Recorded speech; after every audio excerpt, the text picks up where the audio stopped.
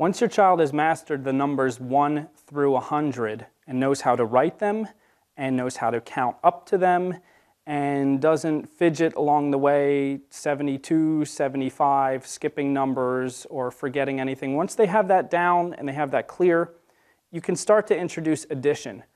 Now you might think addition this early, but addition actually comes very naturally to children. If you think about it, they're always adding things. They want more toys, they want more of this. So it comes very naturally, and even subtraction comes naturally because people are always taking things from them that they might not want taken away.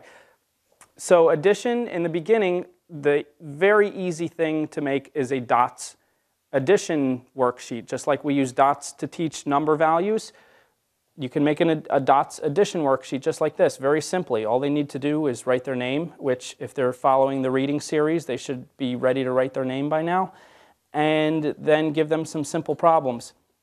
Explain that this is a plus sign, and it means that we are bringing two numbers together to make a bigger number.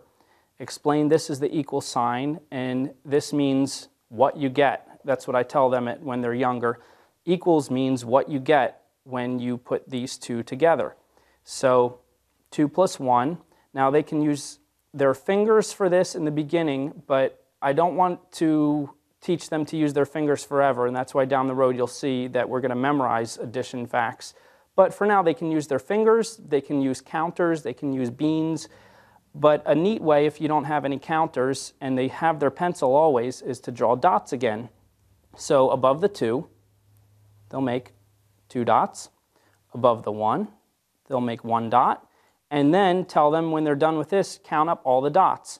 1, 2, 3. This is how many altogether equals 3. And then, of course, they do the same for all of them. And remember, teach them to make clear dots, even circles if they have to,